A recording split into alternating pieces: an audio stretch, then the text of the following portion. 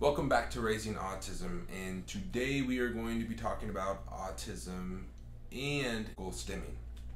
So one of our subscribers did mention that they wanted us to speak about stimming and what our daughter does for stimming. So we're gonna go ahead and go over that with you guys. But before we do that, I kind of wanted Anthony to read a little area here that we're reading from Very Well Health. And I'll go ahead and tag them down below. That way you guys can read the whole article on it. But basically, this is what stimming, why autistic children stim. Yeah, so this one is, when do autistic people stim? And it is, people with autism may stim because they are excited, happy, anxious, overwhelmed, or because it feels comforting under stressful circumstances. They may stim for long periods of time. Yes, and they could also be stimming as well if they're overwhelmed or overstimulated. So if there's bright lights, if there's loud noises and things like that, it could also cause them to stim as well. So actually, while I was reviewing this article, I didn't know this, but for us, for neurotypicals, basically there is stimming also, but it's less noticeable than for kids with autism.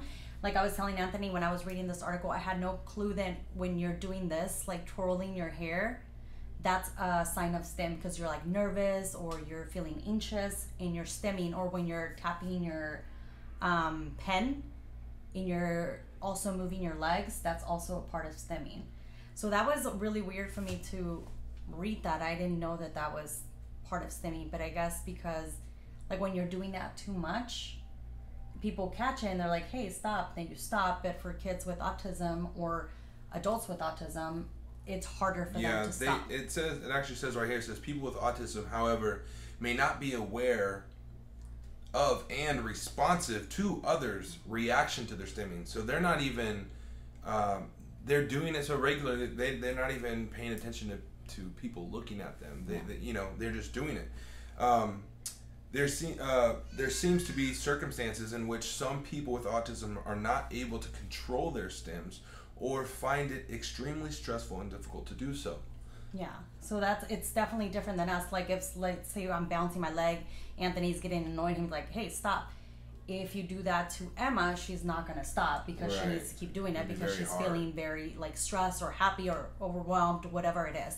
But another thing I wanted to talk about is the types of stims. And for the types of stims, it's basically, it could be a verbal stim, and it could also be basically physical. Is that what you would say, physical stim?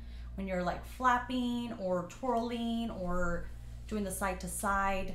And then we're gonna go ahead and get into what Emma does. And Emma used to do a lot of twirling, I guess, not twirling, spins. Yeah, well, I mean, she used to, twirling, she still spins, does whatever. Spins, but not as much as she used to. Yeah, and she runs in circles a lot, but I don't know if I would count that stimming. It is. Well, I used to do that all the time. I mean, I think she just has so much energy, she needs to get it out. Yeah. So I think that is part of her stimming, and then also she never really flapped. She flapped about a couple of times here and there when she was younger, so that's something that she didn't do, but she did do the rocking back and forth. She still kind of does sometimes, but not really. Yeah, she also will laugh randomly. So she'll, for no reason, she'll just start laughing. Well, when she's in a good mood, she'll just start laughing for nothing. I mean, because she just feels good, I guess. But I think that might be part of her stimming because there's nothing going on that is causing her to laugh, and she's laughing. So I think that is part of her stimming as well. Yeah, and then for most of it right now that we've noticed, it's a lot of verbal stimming. It's not, I mean, she does have that, the rocking a little bit here and there, but it's mostly verbal. Like she's been singing her ABCs when she's frustrated, when she's overwhelmed, when she's tired, when she's happy. So she does her ABCs like a verbal loud, and then she also does a lot of noises, like little stimming noises over and over. So it's a lot of verbal, and it's getting more intense, I think, with the verbal stimming. Yeah, so it says people with autism stim to help themselves to manage anxiety, fear, anger, excitement, anticipation, and other strong emotions. They also stim to help themselves handle overwhelming sensory input.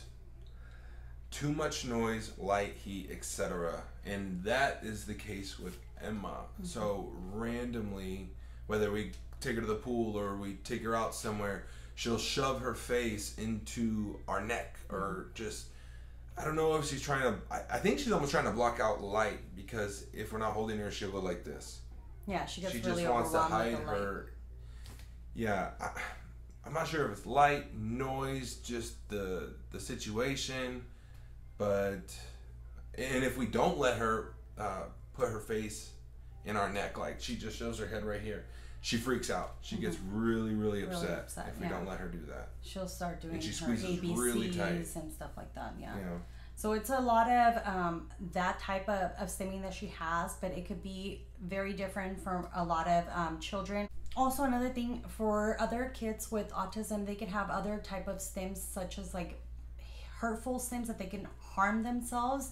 And that's like when they're hitting their head or biting and things like that, that could be harmful for them. As well as some of them have very loud noises where it could be scary for other people around. Emma doesn't have that. Who knows though, because it can always change with kids with autism. Their stims can change constantly, and we definitely noticed that with Emma, because she used to do more of the other rocking or stuff like that, and now it's verbal. So who knows what's going to happen later in the future. But I've also been reading as if we should be stopping her stims, and I think since they're not harmful, we don't really care to stop her stims. We don't mind them. We don't.